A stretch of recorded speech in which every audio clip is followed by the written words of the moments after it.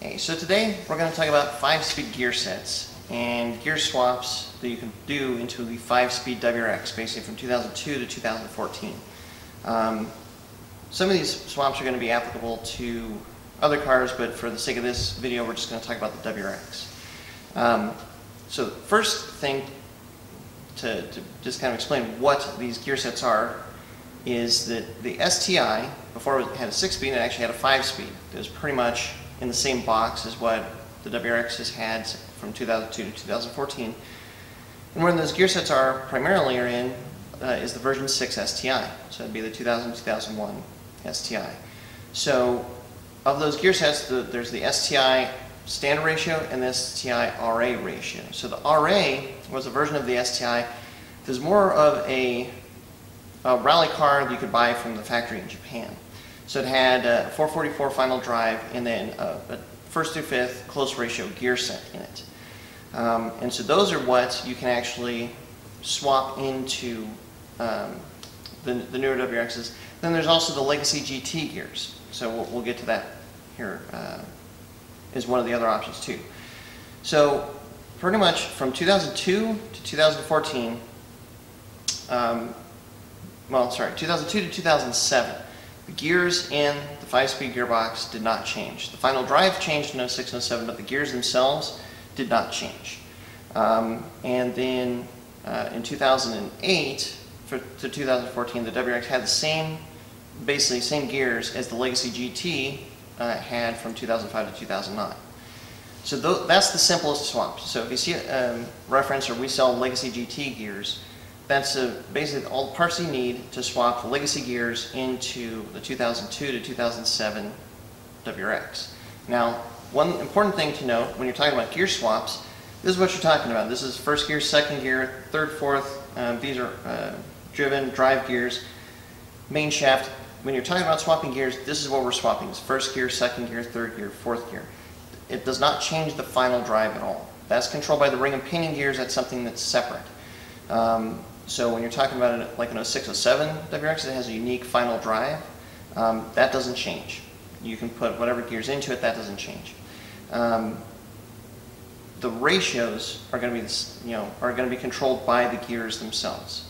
So the legacy GT gears, it turns out, are the exact same ratios as the STI version 6. So basically that's what the legacy got from the word go, is the ratios in the version 6. And I'll put a link in the description to a very detailed write-up we did about the specific differences between the different gear sets and the ratios and such. But the short note with the legacy gears and the version 6 gears is it's basically a short ratio of first, second, and third, and then fourth and fifth are not changed for any of the WRXs. So 02 to 14, the fourth and fifth ratios are the same in those gear sets. The advantage it gives you, it's a little bit taller first gear, and it's better shifts from first to second, second to third, but especially from third to fourth. But the stock WRX 5-speed ratios from 02 to 07, the shift from third to fourth is a pretty big jump, and so it can be a little bit rough to get into fourth gear, and these gear sets fix that. The thickness of the teeth is also thicker, so that's where the legacy gears are a little bit more durable than the stock WRX gears from 02 to 07. Can't really quantify that. All these gear sets we're talking about are factory Subaru gear sets, so they never really came out with a rating.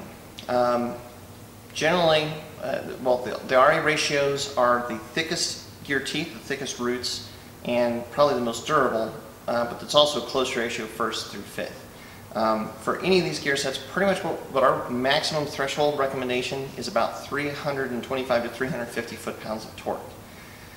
Anything beyond that, the 5-speeds can handle that power, but their ability to handle it reliably long-term goes down significantly. The other thing with the 5-speed gear sets, this is any 5-speed gear set, not just the factory gear sets, pretty much anything. If the car is drag raced or launched aggressively often, that's what the 5-speed box really just does not like, no matter what gears you put into it. If you did a full dog box conversion and such, it's going to hold it better than any of these factory gears, certainly.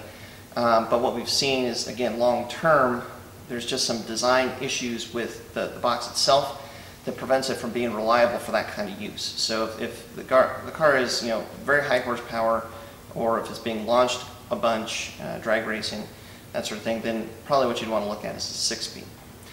So back to the RA ratios. So the RA ratios is a close ratio first through fifth gears.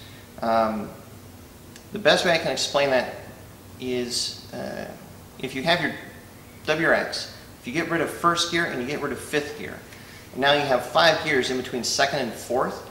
That's basically what the RA gear set is like to drive. In these two gear sets, the legacy gears, WRX gears version 6, fourth and fifth are both overdriven. In the RAs, only fifth is overdriven. In the ratio of fifth, it actually is about halfway in between fourth and fifth in those other gear sets, so it's not quite as bad as only having a fourth gear. But basically, it's close, and like on the highway, your same speed, like 75 miles an hour, your RPM is going to be about 600 RPMs higher. So if you do a lot of highway driving, I mean, you could very well be at 4,000 or over 4,000 RPMs with the RA gears, whereas you're going to be well below it with any of the other gear sets. But again, it is more durable, though again, it's hard to quantify exactly how much, but you know, it's the most durable tooth design. And the advantage of those close ratios especially is that, you know, the RPM drop from one shift to the next is much closer. So like if you do circuit driving or something like that, the chances of you having a good gear ratio for any corner is going to be better with RAs. And it's certainly better for like rally use, because you've got a very tall first gear. It's the tallest first gear in any of the 5-speed gear sets. You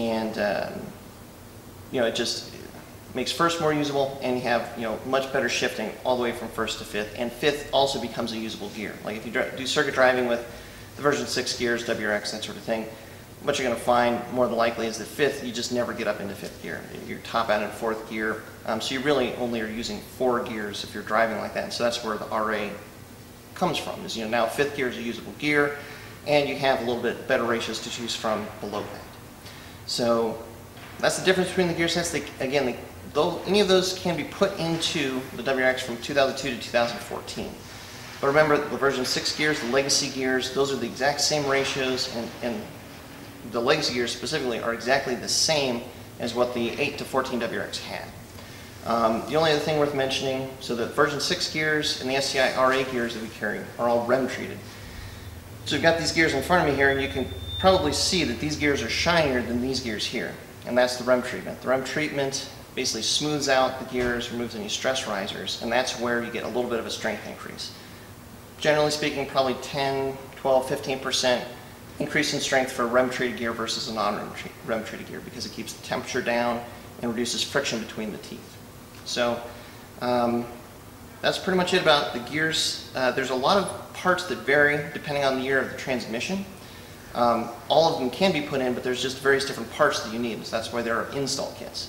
So what the install kits are, that's everything that is different, you know, between your transmission and the gears you're putting into it, so that you can actually, you know, build the stacks and put in the transmission and have it work properly. So it's not just as simple, unfortunately, just putting the gears in themselves. There's, you know, a few other parts depending on the year, but it's totally doable to put those into any of those years. So that's pretty much what is involved in the 5-speed gear sets. It's some good options, and hopefully that helps answer some questions. So if you like this video, please drop a like and check back for more videos soon.